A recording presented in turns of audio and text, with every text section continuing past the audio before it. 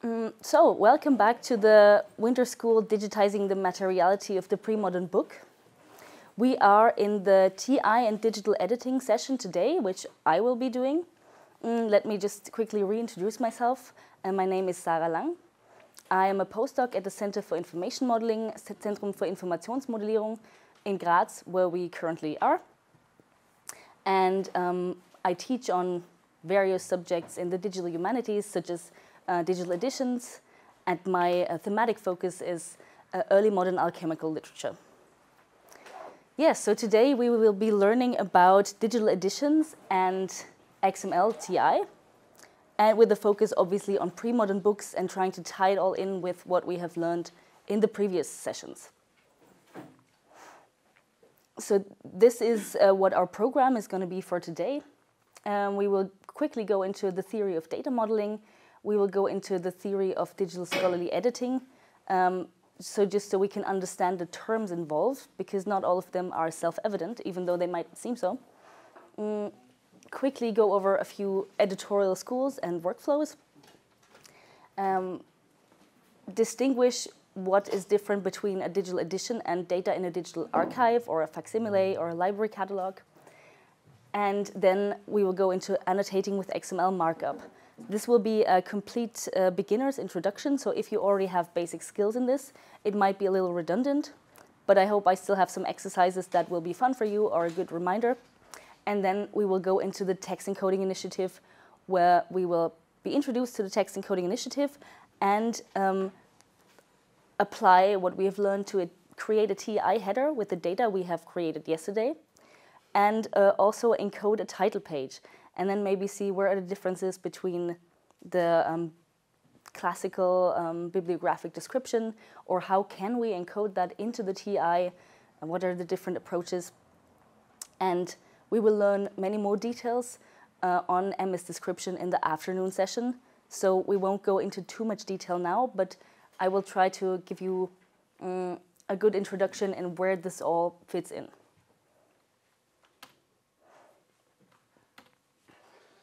So what are the goals for today's session? I want you to understand basic modeling theory for digitization.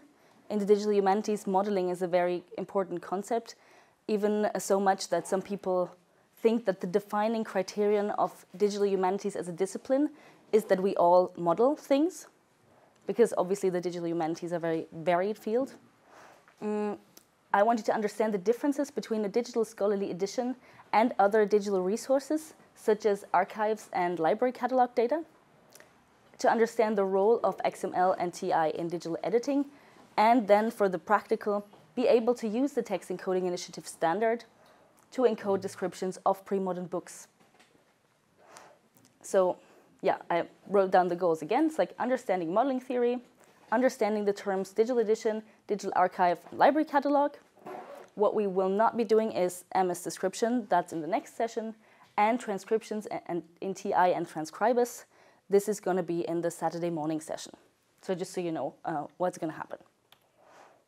So let's start with data modeling. We have basically been talking about data modeling all along, but maybe not explicitly so. That's why I wanted to just bring it to mind how this all fits into modeling theory. And for modeling theory, I always need to begin with Stachowiak. It's a German language modeling theory. So modeling theory in the English-speaking world and the German-speaking world isn't necessarily the same. Also the discourses around it in digital humanities, because I feel that often German modeling theory isn't necessarily read so much in the English-speaking world. But I just want to let you know the three properties of a model following Stachowiak. So models have general properties, the first of which is mapping. So in German it says, Modelle sind stets Modelle von etwas, nämlich Abbildungen, Repräsentationen natürlicher oder künstlicher Originale, die selbst wieder Modelle sein können. Der Abbildungsbegriff fällt mit dem Begriff der Zuordnung von Modellattributen zu Originalattributen zusammen. And in English that means models are always models of something. Seems obvious, but there are mappings from representations of natural or artificial originals that can be models themselves. So, for example, a globe that I can put on my desk is a model of the world. And I can make a digital 3D model of the globe on my desk. So that would be a model of a model. The second is the reduction property that becomes obvious quickly if we look at our model of a model, or maybe copy of a copy idea that we've already talked about yesterday as well. Stachowiak says that Modelle erfassen im Allgemeinen nicht alle Attribute des durch sie repräsentierten Originals, sondern nur solche, die den jeweiligen Modellerschaffern und/oder Modellbenutzern relevant erscheinen. So models in general capture not all attributes of the original represented by them, but rather only those seeming relevant to their model creators and or model users. So what does this tell us? The model is something that should be used. We create a model so we can use it for a specific purpose, but it also entails that we cannot necessarily use it for a purpose that wasn't intended in the first place. In terms of digitization, what would that mean? For example, if I mass digitize something, I will often be less detailed. So if I have a very specific research question that I didn't plan for initially, I might not be able to answer this research question with the data I created. And so, for example, essentially a digitized image, as we've seen in the digitization session, is a representation in the digital world of a material object. This is already a model in some way. It is a reduced model. For example, it loses its 3D property. It becomes a 2D artifact that is encoded in certain data standards. So this is part of the reduction that's happening. And there's the pragmatism property. Eine pragmatisch vollständige Bestimmung des Modellbegriffs hat nicht nur die Frage zu berücksichtigen, wovon etwas Modell ist, Abbildungsmerkmal, sondern auch für wen, wann und wozu bezüglich seiner je spezifischen Funktionen als Modell ist. So models are not uniquely assigned to their originals per se. They fulfill their replacement function for a particular cognitive and or acting model using subjects within particular time intervals and restricted to particular mental or actual operations. This is essentially also the same thing that I just said. I can use my model for what it was designed for. A model only represents a state in time. So I model with my best knowledge, and then, for example, this is something that Willard McCarthy, an important digital humanities modeling theorist, would have said, I use the model to learn more about the original, and then I have to modify my model to include this new knowledge. So a model is only a model at a certain point in time. That's also what Pia Fiedler was telling us. Some of the things that were digitized in the 1990s, that was, in this case, also the technical limitation of the time. These models used to be good, or maybe even the best possible models or images at the time, but they are not appropriate anymore for our standards today. So they only fulfilled their modeling function well in a certain period of time. So Stachowiak also says that all knowledge-making is knowledge-making in or through models, and all human perception of the world needs models as a medium. In German he says, alle Erkenntnis ist Erkenntnis in Modellen oder durch Modelle und jede menschliche Weltbegegnung überhaupt bedarf des Mediums Modell. So he says the model is essentially a tool to understand the whole world, but that also means everything that we do in the humanities, and especially in the digital humanities, is modeling in some way. So that's why I think it makes sense for you to know just the very basics of modeling theory. We're not going to go into it much more in detail.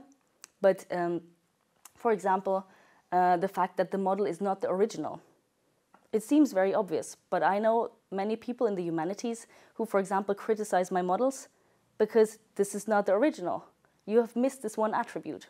So I think they have missed modeling theory, that by definition, a model is an abstraction, so it will not have all the attributes. I think that's, it can be a good thing, because then it becomes more general. Because if I cover all the attributes of my particular original, as we've seen, many of the books were very unusual. So the standard approach didn't work for all of them. But you could think of the standard approach as the model. And we can also, which is also something that Willard McCarthy says, we can learn from the models in the places where it diverges from the original, or where the original doesn't fit into the model. that is precisely where models allow us to learn things. So the model is a snippet of the real world, but it only covers the attributes that I chose to be relevant for the task at hand or for myself. Thus, the model and the aspect of the real world it models diverge. And like I already said, that's where it gets interesting. That's not where models fail. This is where we can learn from models.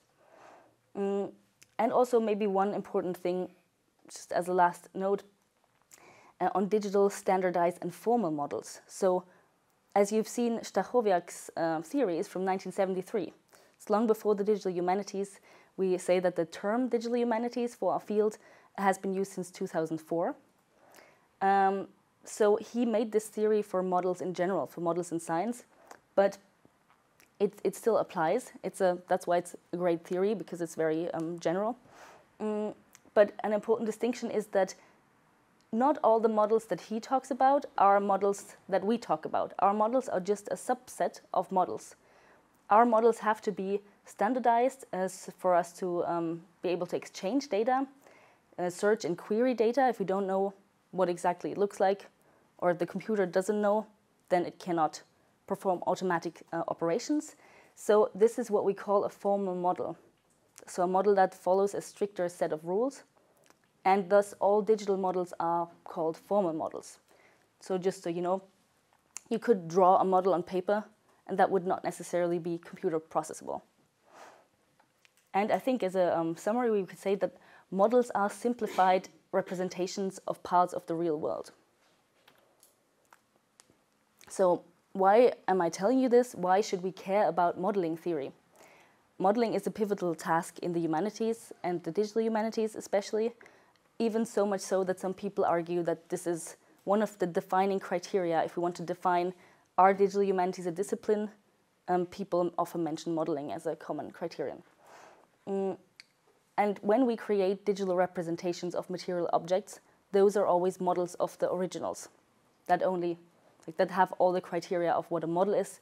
They're abstractions, they're subjective, they don't cover all aspects of the original. So they are by definition subjective, abstracted, and not universal, even though, of course, they try to generalize. And their quality has to be judged not by their completeness, but by their relation to their purpose. So does it fulfill its purpose? But there is another important distinction here, and that is that we can have different approaches to this. That is the research-driven one that I already mentioned. If I want to research a specific object, I would make a model that's much more detailed, but that doesn't necessarily apply to other things as well.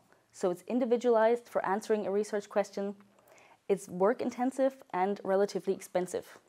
So for example, if you were to create a digital edition, get a grant to do a digital edition project, that would be a very individualized model for your text. Whereas in curation-driven modeling, that would be more something like mass digitization, where we apply a cookie-cutter approach, which covers the most important elements for most use cases, but it can easily miss features relevant to subject matter experts, which we all are. So I guess we all know many of the advantages of digitization, such as having things available, having them more discoverable. That's something that also Pia said. Often the experts only take out the same books, and then once they get digitized, suddenly we realize what books we even have. But then again, if they get digitized by a non-subject matter expert, the experts then might have to go back to the original, even despite the object being digitized, because features were missed, for example.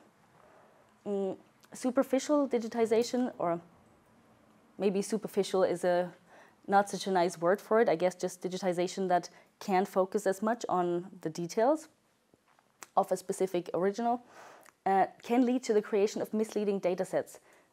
They might have errors because people didn't have time, or people digitizing didn't have enough knowledge of the subject matter to be able to tell that there was an error. Or, for example, there could be bad tagging, and this is also where reparative librarianship can come in, and generally the need that data gets corrected. It gets created once, but it needs correction. So this modeling process in this case also, is never ending. It's like a hermeneutic circle. I'm going to give you an example of what I mean by that. I have looked at the holdings of an unnamed library, and I was looking for some of the alchemical things that I'm interested in. I was interested in so-called books of secrets. That's books which contain recipes. But actually, this is not such a well-researched topic, and it's kind of hard to tell which books even belong to this genre. There are a few publications on always the same author, but I wanted to create a corpus of these things that's representative, that has enough data for me to do machine learning on. So I looked into the library catalog, and I realized that there were a ton of different search terms, ton of different tags for these books. Some of them said in German Sekret, which is a different word from secret, actually. It's a word potentially misleading. Some say Geheimmittel, some said pharmacological treatise, and so on. So it's really hard finding these books. Then these books had some, you know, that the short titles of early modern books are often indicative of genres or of types of books. So some of them had pharmacopoeia, some of them had secrets in the titles, and then I looked in, and not all of them had recipes. Some just had the secret causes for, like, the explanations of why they think these ailments work. So in this case, I would have been glad if the catalogers had noted whether there are any actual recipes, because I wanted to do recipe extraction. But when there's no recipe, I can't extract anything. So this needed lots of manual work, checking, is this description correct, essentially? Or filling in the blanks that were left by this description, which obviously is not the fault of the institution, because they probably didn't have the resources. This subject is very under-researched, so nobody really knows these things very well. So I assume I have more knowledge of this than the people digitizing it, which is not a problem per se, but you can see how the advantages of research-driven digitization versus mass digitization. But both of them have their purpose, and both of them are important. Because, for example, like I said, objects become more discoverable, and because the models are reduced in a way, they become comparable. Like we've seen yesterday, the objects were very unique. But if I look at these general things and I try to fit them into this model, even though it doesn't fully fit, at least I can compare parts.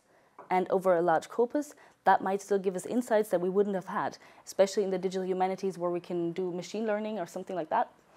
So these are the most important things about these two types of digitization. And I also wanted to quickly go into the word data. We will be talking about data a lot. I've mentioned it before. And so data is the plural of Latin datum, which means given. And that is a huge problem, because we are in the humanities, and we probably already have an intuition that data are not necessarily given.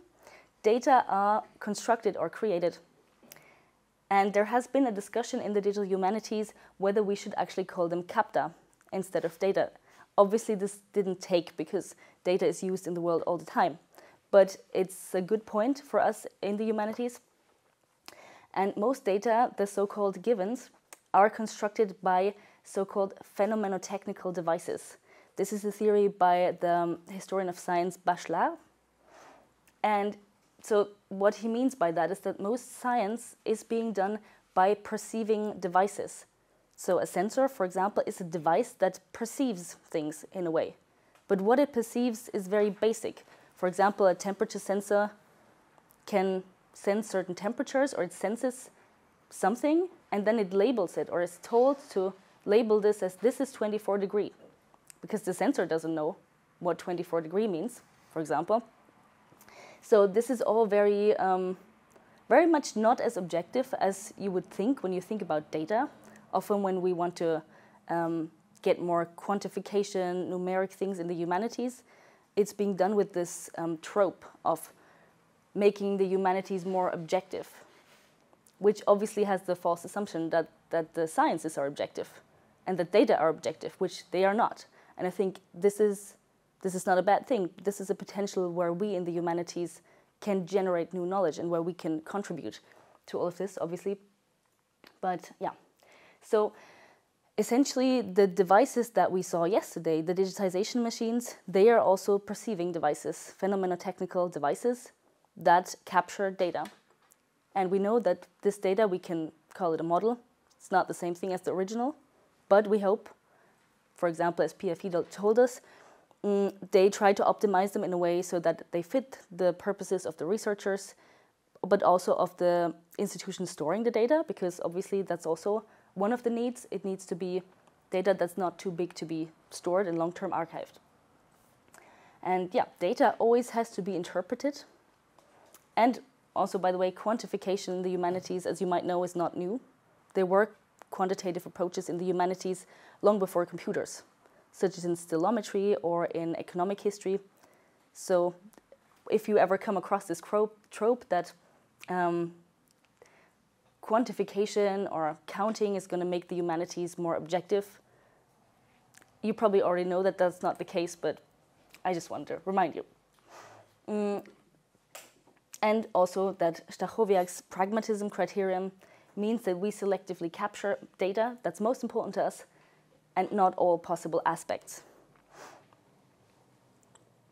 And thus, we can say, as a summary, data resulting from cataloging and digitization contains interpretations and is thus, per definitionem, always subjective and also always incomplete. This means that we can maybe help with reparative librarianship, we can contribute our own knowledge, for example, the descriptions that we've created. If we think that they're good enough, we could contribute them somewhere and then try to make the datasets better. We also have to know that there are lots of datasets that were just digitized, that come from problematic times. So we've also talked about Western versus non-Western ideas. And so obviously, lots of the data we have come from older holdings that contain many problematic things, essentially, or that are not balanced, that don't represent all types of people equally, all types of mostly Western rich people. So essentially, there's a lot of room for improving things. But as long as we know that data is incomplete, we know that we can contribute and we can do work to make it better. But obviously, it would be a fallacy to think only because the data says that doesn't necessarily mean anything if it's not balanced data set, if it's not representative. Yeah, I think so. We can't go into more detail in this, but I just want to impart this on you and to remind you, data is not the original. Yes, so let's get to what we're actually doing today. That's digital scholarly editing. And so I want to tell you what is digital scholarly editing and how is it different from what we've been doing so far. So all the different subjects that we are covering in the school are interrelated, but they're all also very different in ways. And we would also have very different expertises and essentially even different people doing those things because they're such specialized tasks. And the introductions that we can give you are only introductions, essentially. But I will try to give you as much information that you need to get started yourselves and also show you how to get started. So in digital editions, I'm assuming that you are somewhat familiar of what an edition is in a more classical sense, a text edition. Normal editions tend to be exclusive to text. This is not the case in the digital humanities. Digital editions are discipline independent and not exclusive to text. We can have editions of objects as well. A criterion that distinguishes digital editions is that it overcomes the limitations of print. For example, financial or inter or multimediality. So essentially, when you print out a digital edition, you should have a significant loss of content and functionality. Because if you don't, then theorists of digital editing would say this is not actually a digital edition. So it has to follow a digital paradigm to be considered a digital edition. For example, like a printed edition would follow a print paradigm. What does it mean? For example, a printed edition is oriented on the page, whereas on a computer I don't need to have a page.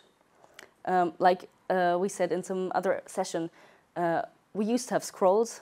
Then all of a sudden the codex limited us to a page, and now we're scrolling again because we're not limited to that anymore. So in a way, we could say that this is a break from the print paradigm. The financial limitations, maybe, as you know, editions are very expensive, edition projects. And if you want to put in all the information that you've collected, that would make the resulting book much more expensive. So in a digital edition, you can really keep all the information you wanted to give or all the research that you did because it doesn't cost much extra. You can also have multimedia. I'm going to show you later a digital edition that contains music, for example. That's something that would not be possible in a normal edition. And like I already said, a digitized edition is not a digital edition in terms of how we would define it in the Digital Humanities. So it's not about the storage medium. And just being on the internet doesn't make it a digital edition. So if you have a retro digitized edition that nothing else has been done with, we probably wouldn't accept this as a true digital edition. And like I already said, digital edition cannot be given in print without significant loss of content and functionality. What could that mean? In the digital edition, we have different views. We have interactivity, we have searchability. I think this is one of the big points that many humanities people always bring up. But I think that's just the smallest aspect. I think we can do so many more great things. I mean, I can retro digitize something, then it's searchable. But a digital edition is so much more than that. We could, for example, have facsimiles alongside a diplomatic transcription and also provide reading versions, all in the same edition, and you can toggle between them. Also, oftentimes, we will have all of them generated from the same source data. This is called the single source principle. And how does that happen? Via data transformations. This is because we store our data in XML, what we're going to learn, in a standard of the TI, the Text Encoding Initiative, that we can use this as a single source to create different sorts of outputs. That's different outputs that can go on the web, but we could also create a print edition from the same data, which is great because then we save a lot of data in storage, which we've already heard about, long-term archiving. We need to have it in multiple servers. It gets bigger and bigger the longer we want to store it. This is why it's important to have a single source and be able to create different representations from it dynamically. And how these data transformations work, this is another story. It's just so you've heard of the technologies, is, for example, XSLT, the extensible style sheet language that we can't learn in this short class. But if you want to do that yourselves, and we will see a few reasons why you might want to be able to do that yourselves later on, then I encourage you to take a class on it. I think it's an important skill to learn in the Digital Humanities if you want to do digital editions. Yeah, and so also a digital edition is not the same thing as a digital archive or a text corpus or a facsimile because it has critical engagement. So the things that come out of the digitization lab, essentially, these are not digital editions. They're facsimiles. So you try to reproduce the visual aspects, but no critical engagement has been done with it. So we would only consider something a critical digital edition if it has critical engagement. So I just want to remind you of what is a scholarly edition before we can define what are the defining criteria for a digital scholarly edition. So scholarly editions usually stem from ecdotics, so the tradition of philology, text work, and the goal is textual criticism. So we want to reconstruct the original version of a text transmitted to us via textual witnesses. And this is called the Lachmanian paradigm, and the philologists among you probably are familiar with this. However, Sahle in 2016 gives us a slightly different definition of what a scholarly edition is. That already includes the aspect that in the Digital Humanities, we don't only focus on text. I'm going to read the German first because it's a little richer than the English translation. Edition ist die erschließende Wiedergabe historischer Dokumente. So in English, a scholarly edition is the critical representation of historic documents. And this seems like a very simple sentence, but it's actually very rich in meaning, which is why he goes on to explain in a lot of detail what he means and thereby define his concept of a scholarly edition. So the representation, he says it's a critical representation. What does representation mean? Representation means recording a document and its transformation in the same or other media. So that could be visually, by image reproduction, a facsimile or something, textually, via a transcription. We're going to talk about transcriptions tomorrow. And it will have varying degrees of closeness or abstraction with regards to the original document. Representation is not the same thing as presentation. He makes a distinction between those two words. The critical part means critical engagement, and critical engagement based on a scholarly agenda. He says that critical engagement without representation is not an addition, but an examination, a catalogue, or a description. So, for example, this is something we could apply to library catalogues. Why is a library catalogue or a facsimile? For example, we could think that a facsimile with a detailed bibliographic description is some sort of an edition, but no, it's not an edition because there is no representation of the text. So we would want some sort of textual criticism, historical criticism, bibliographic criticism, material criticism, or visual criticism. And as you can see, these categories are always blending into each other, so we could have a kind of minimal digital edition that looks a lot like a data object. So it's blurry at the borders. What is a document? He defines that every non-abstract object that is the subject of an edition can be called a document. So that can be objects as well. And then historic editions explain what is not evident to the present-day reader. In short, they bridge a distance in time, a historical difference. Texts that are created today do not need to be critically edited. They can speak for themselves. Although this is what Sahle says, I think this last point is maybe the most problematic, because you could argue that you can definitely create an edition of a modern text as well, depending on if it's very specific for a genre or a subject or something like that. So let me read you this next quote. A representation without critical treatment or the addition of information is not an edition, but a facsimile, a reproduction, or nowadays a digital archive or library. Critical representation as a compound notion of editing aims at the reconstruction and reproduction of texts, and as such addresses their material and visual dimension as well as their abstract and intentional dimension. And we will see more what he means by these dimensions, because Patrick Sahle has this important concept, that's the text wheel, where he distinguishes different aspects of what a text can be. We've also discussed that in the introduction already. So just to sum this up, questions to ask yourself if you want to know, is something a digital scholarly edition?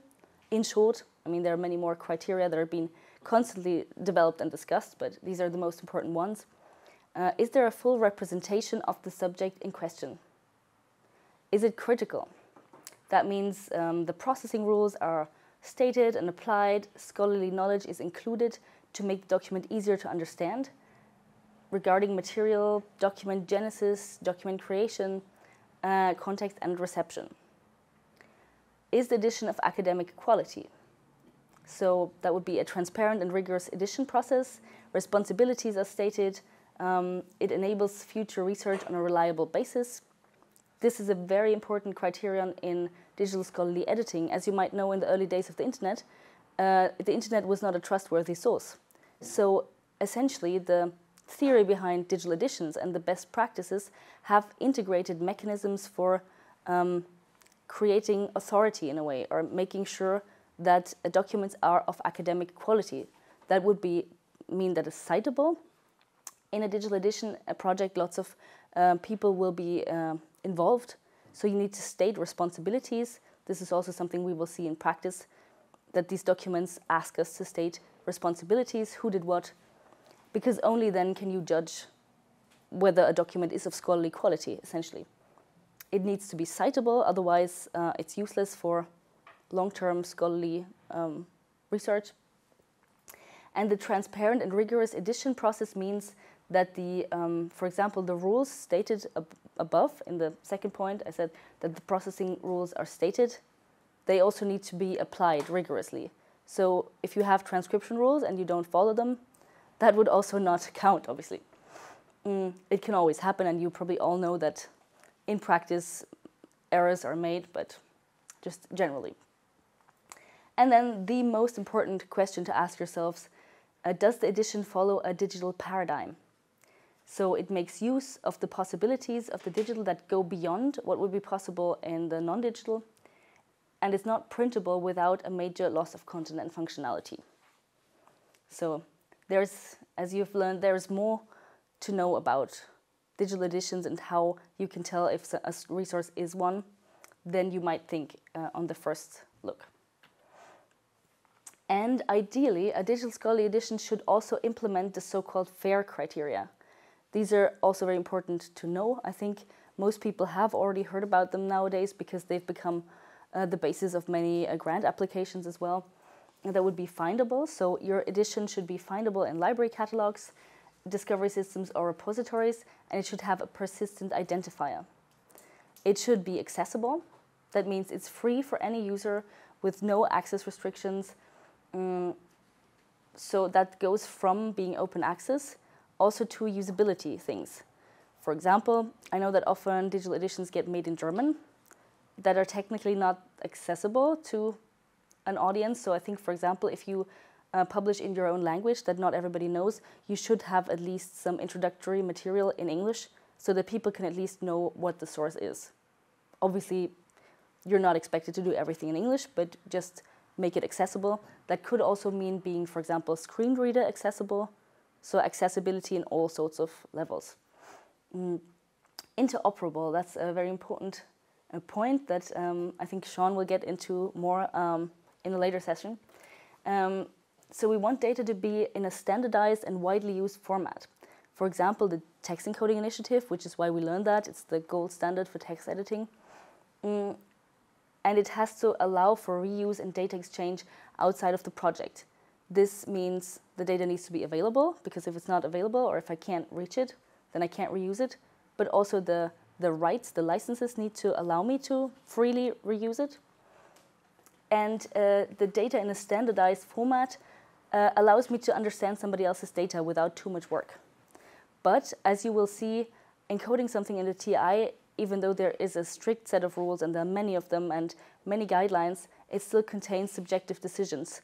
So that's why you need to document the decisions you made, because if you don't follow the rules as they were intended, or at least in the very basic things, then your data will be not comparable to somebody else's data. But this is essentially what we want, because if everybody uses the same standard, all of a sudden we can collaboratively create bigger corpora that allow us to examine bigger trends, for example. And reusable, I've also partially already covered that. The data has to be accessible, for example, as an individual download, an aggregate download, a repository, or an API. The licenses need to allow reuse. And the data creation, modeling, and processing is documented adequately so that others can make sense of it in the practical use. And this is actually lots of work, because you need to document your data, you need to do your edition, and then you also need to cover all these other things. But if you want to make a good digital edition, this is what you would have to do. So there is the so-called RIDE journal that is being edited by the Institute for Documentology and it's Institute für Dokumentologie und Editorik, where our center is also very involved. And their journal is essentially the review journal for this institute. That's why it's called RIDE. And it's a review journal for digital editions and other resources. That means they have developed a catalog for reviewing digital editions and resources. That will allow you to tell, is something a digital edition, to describe it in all the relevant aspects. And I think looking into these things will help you a lot to understand how digital editing works, what best practices are. And so the journal produces article-length reviews. So these are not reviews in one page. These are reviews that get very long, especially mine, maybe longer than they should be. But the point is also to discuss the state of the art of digital editing. And for example, if somebody invented a new concept in a digital edition, you would point it out. Or in the practical use, things become obvious that should be best practices and aren't yet. And so this is an important place where scholarly work on digital edition as a meta thing happens. So I've just listed a few things for further reading. The Patrick Sahle article that I cited is really very good. I think it explains the theory behind digital editing, all you need to know in just one article. And it's called What is a Scholarly Digital Edition? In the Digital Scholarly Editing Theories and Practices edited collection. And I think I wrote a summary blog post about it that you could also look into, and it's what you really need to know about digital scholarly editing.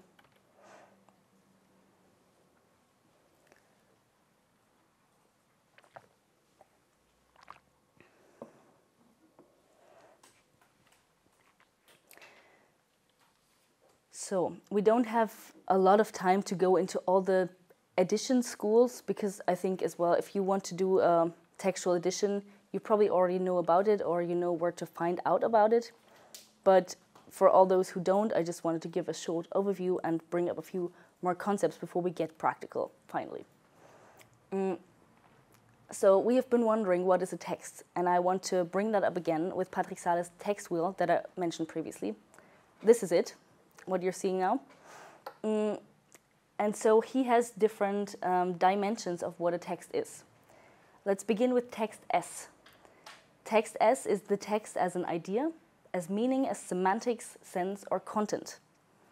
So for example, you could think a literary work is just mainly defined by its content, if we care about the story, for example. The text W is the text as a work, as a rhetoric structure. Text L would be the text as a linguistic code, as a series of words, as speech. This is something that we often look at in the digital humanities when we do, for example, quantitative text analysis, or something that would be called text mining or distant reading. We have to process text as a linguistic code, as words, and then try to get at more meaning from that. Or for example, obviously linguists would also look at text that way. Then there's text G. That is something that will be more relevant tomorrow morning, and that is text as a version of or a set of graphs, graphemes, glyphs, characters, etc. So in the transcription module, that's obviously what we're looking at, text in its dimension as a glyph, in a way. The text D is text as a document, the physical, material, individual document. That would be, for example, what we looked at yesterday, the materiality of the book. That's text in its dimension as a document. And then also there's text as a visual object and a complex sign. That's also kind of related to the graphs and graphemes. But for example, you might want to think about a poem that's arranged in the form of an image. You probably know some of those. That would be that. So I just want to briefly contrast what would be the workflow of a traditional philological editing versus digital editing, because digital editing works very differently in a practical way. So in the traditional workflow, you probably know it, there's heuristics, you find your textual witnesses, transcription, you transfer the text into your preferred alphabet from the original or from a photo. You have the process of collation, where you compare textual witnesses. Then recensio, where you evaluate the variants and create a stemma, to be a very traditional editing workflow. Then maybe you write your introduction, you typeset it, you create an index and refer to pages, and then you have print and distribution. In the digital realm, this is very, very different. So we have the editing process, and usually we start with a beta version. And in case you didn't know why this is called a beta version, the first version of something is a beta version, because the idea is that the alpha version is the idea or the mock-up, and so the first functional version is the beta version. Then you could, for example, have just the TI data publication before you have a usable edition. You might want to publish your data first. You could do a hybrid publication, so web and print from the same data using the single source principle, ideally. You could have a minimal edition, that is an adaptation from minimal computing.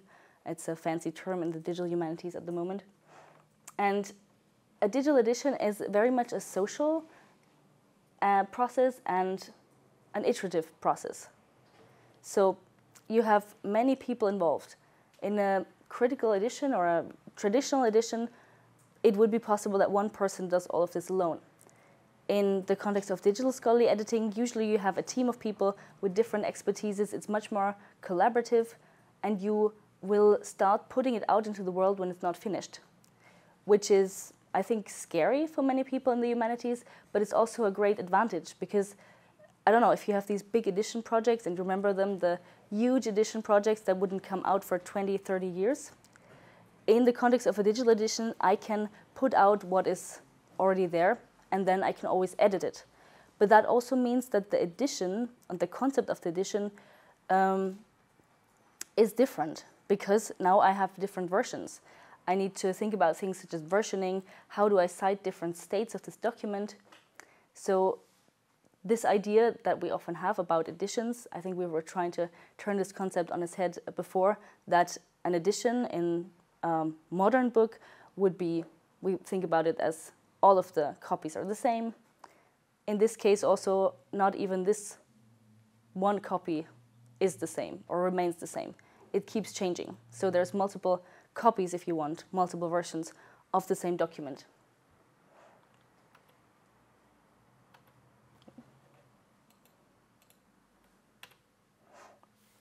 Yeah, so we have talked about this before. What is an edition? It could be a particular version of a book, a particular version of a product, or all the copies of a book that were printed or published at one time. We have the concept of the historical critical edition. That would be the documentation of the history of text transmission in the apparatus of variants, and a critical evaluation of textual transmission. I've already mentioned the Lachmannian paradigm before. That is named after Karl Lachmann, where you have the idea of editorial intervention.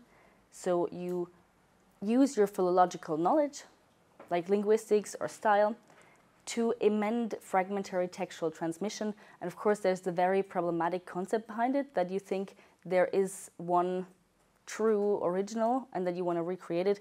Maybe also related to this idea of what is the ideal copy that we've already seen doesn't necessarily exist.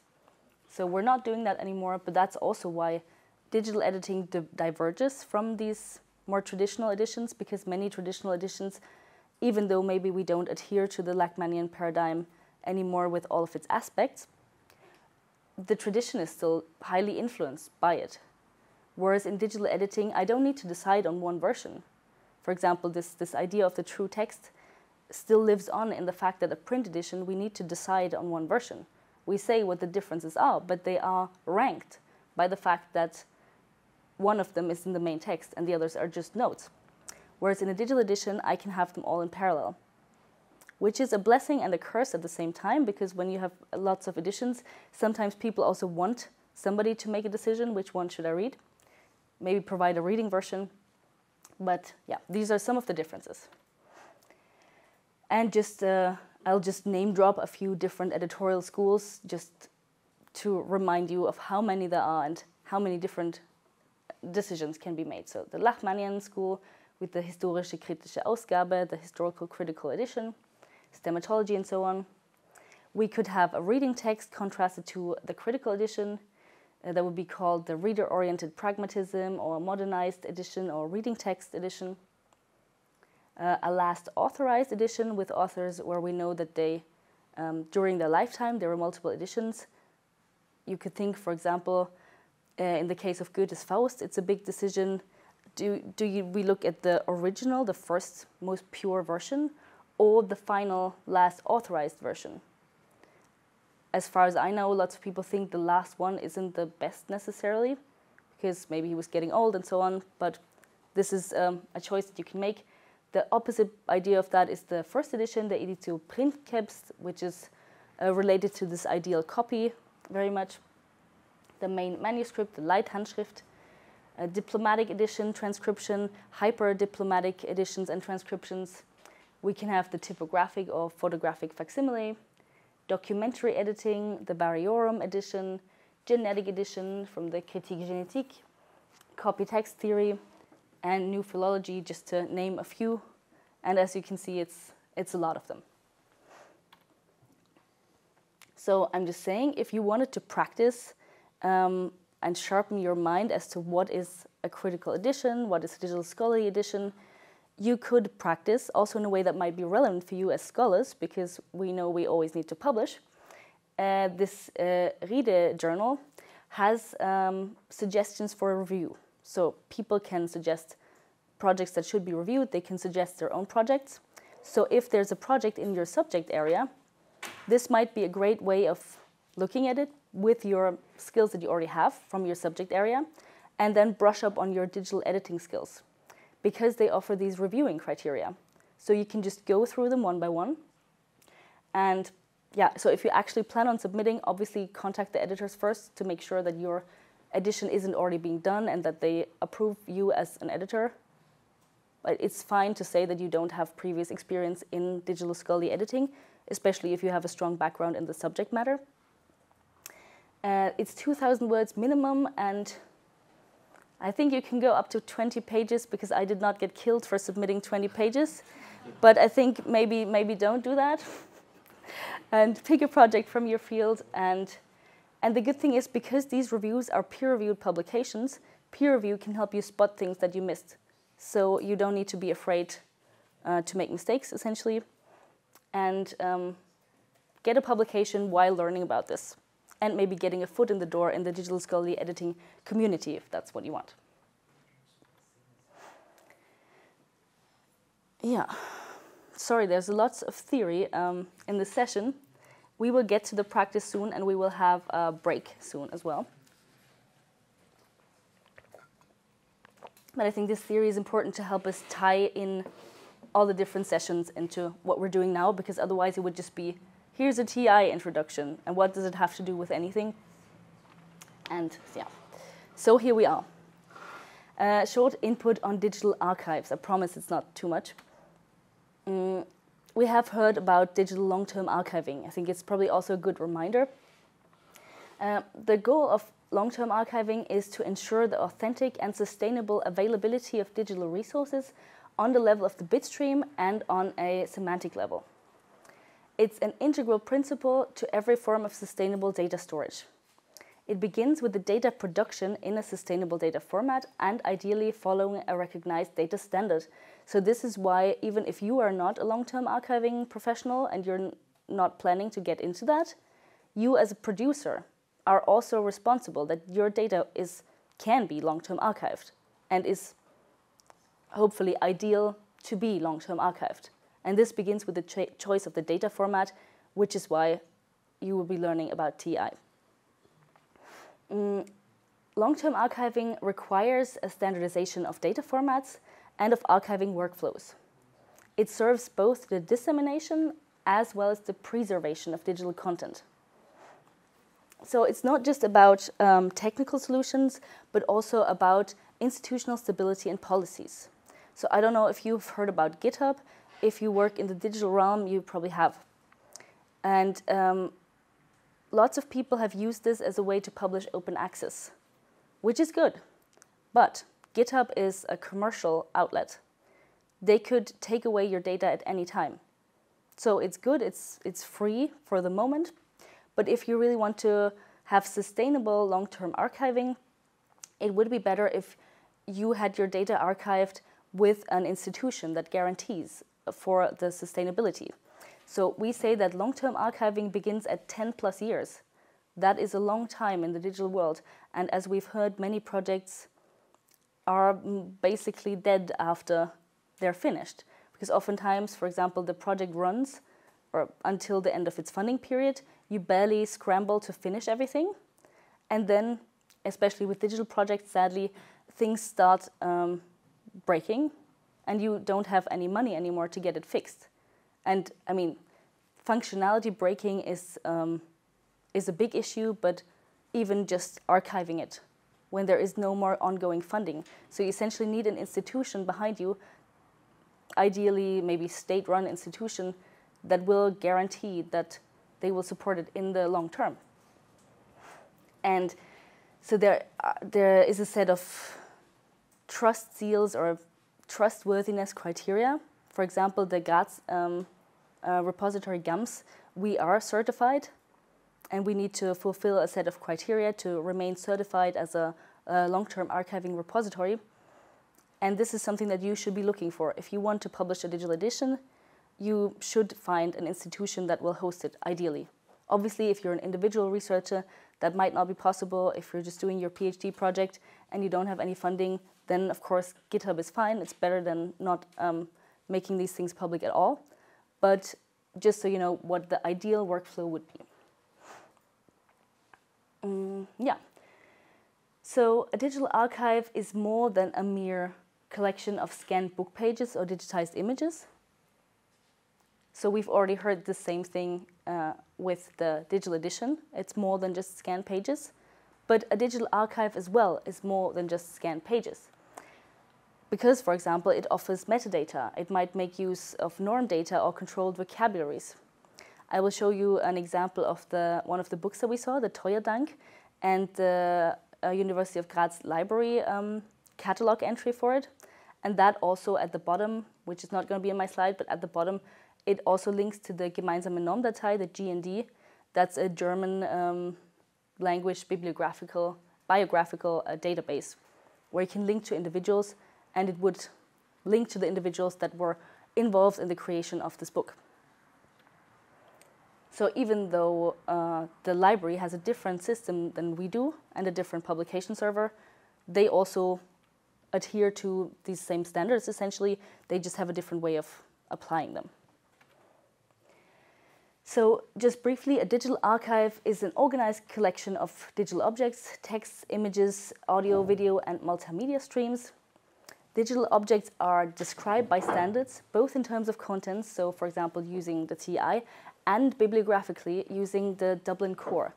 The Dublin Core are the most important bibliographical informations that you need for a digital data set. And those are different from the ones from the original represented source. This is something we will get into later. If you create a digital representation of something, you need to describe both the source and the digital file. So you have essentially two bibliographic records in one. So these digital objects are published sustainably using interfaces, services, and API. The digital objects have unique, persistent, and citable identifiers, just DOI, URN, Perl, PID number. The authenticity of the objects is checked by means of digital signatures or checksums. That means asking, is the number of bytes in this object still the same as it used to be? And checksums are essentially algorithms that will show a big difference in the checksum if only a small bit of the file was corrupted. And so this is a way that you can automatically check, are my files going bad? And so ideally you have them multiple times, so one of them is still correct. And the longer you archive it, essentially the more copies of it you need, because some of them might break. The digital archive will be retro-digitizing objects, but it will also have standards for born digital resources. And I've just listed you a summary of criteria for trustworthy archives.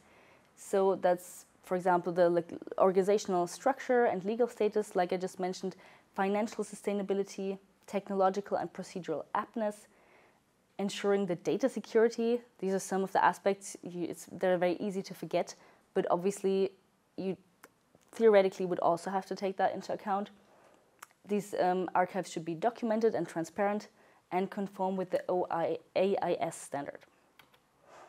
So I'm not going to go through this whole slide. I just put it here in case you were wondering what is the difference between a digital edition and an archive. So this is a resource that you can look at in the slides later. Essentially, the difference between a digital edition and an archive is blurry in the digital realm, but it's in the amount of critical engagement. So a digital archive will just mostly host data, but it will not have so much critical engagement with them. It will have metadata, so that is a form of critical engagement, so that's how it gets blurry, but it will not have as much. Yeah, so if you want to know about that, that's why there's such a lot of stuff on this slide.